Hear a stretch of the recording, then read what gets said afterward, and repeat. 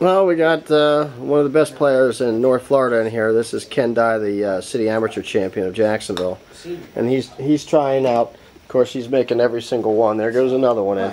But he's got Dick Lenderman's new Gibbons Golf Highside putter, and you know, it just, you know, I can't believe it. It goes in every single time.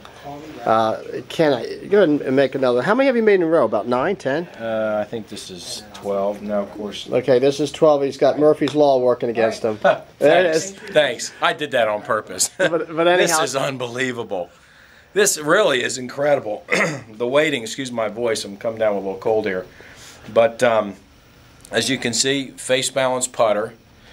Very unusual head design, and I think the tapered back on the head of this putter makes the alignment so easy. Right. That triangular, that how it tapers in the back. That's giving you a good linear alignment visual. Yeah, and the face has a little roll and bulge to the face. Right. Which also puts the focus on the center of the club head.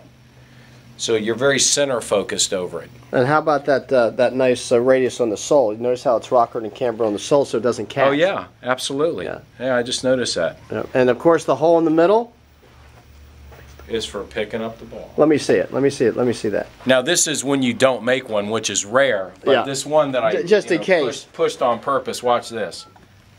All right, that should take a little pressure off the back. Oh yeah, it feels good already.